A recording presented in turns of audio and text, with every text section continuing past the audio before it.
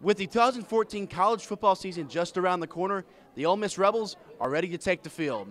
And head coach Hugh, quarterback Bo Wallace, defensive end C.J. Johnson, and safety Cody Prewitt all had the chance to discuss the upcoming campaign in Hoover, Alabama at SEC Media Days.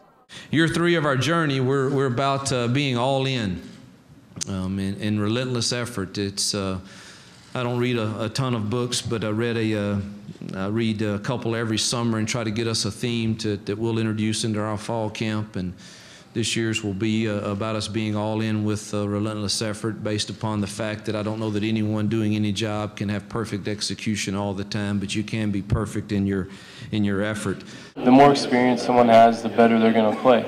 And the guys last year, I think their biggest setback was just the mental side. You know, they were extremely athletic. They wouldn't be here if they weren't.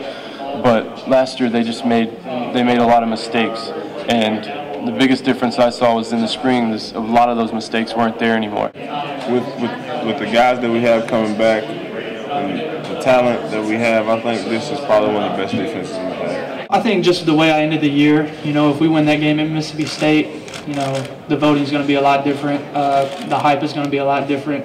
So, you know, that's why, you know, that's happening. But, you know, it puts a chip on my shoulder. You know, I learned about it on the way over here, and, you know, I wasn't happy about it.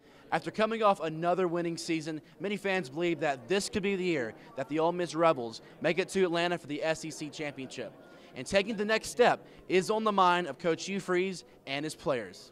I said on day one that my expectations were to make Ole Miss very relevant in the SEC West, and I think this year we should be that. That's my expectations, that we should be competitive in every single game. We go out every day, whether it be weights, running, in the classroom, everything. We go out every day to get better, and we know if everybody can get better every day, that's really what's going to make the difference. Last year, nobody expected Auburn to do anything, and they went to the national championship. And we've talked about it here for a while. We've raised the expectations, you know, from year 1 to year 2, and now it's just really time to take that next step. Why not us? Why can't we, you know, be a team to come out of the West and make some noise? You know, we're not saying, you know, let's go to a national championship. We're going to take it one game at a time. Bo Wallace said it himself. Why not us? Can Ole Miss make some noise in the SEC West and improve on their recent success? Well, we'll find out on August 28th as Ole Miss takes on Boise State in Atlanta for the Chick-fil-A kickoff game. Reporting for NewsWatch, I'm Browning Stubbs.